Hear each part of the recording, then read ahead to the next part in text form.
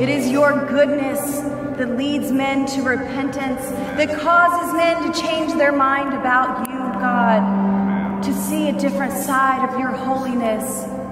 God, we love you because you first loved us. How is this not mental illness? Jesus, thank you for your redemptive work. It was complete. It was whole. There was nothing missing.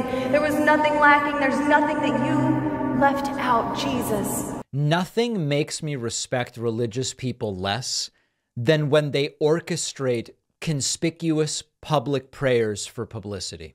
Genuinely. And by the way, listen, I don't care what Matthew says, but in Matthew 6:6, it does say, when you pray, go into your room, close the door, and pray to your Father who is unseen. Then your Father who sees what is done in secret will reward you.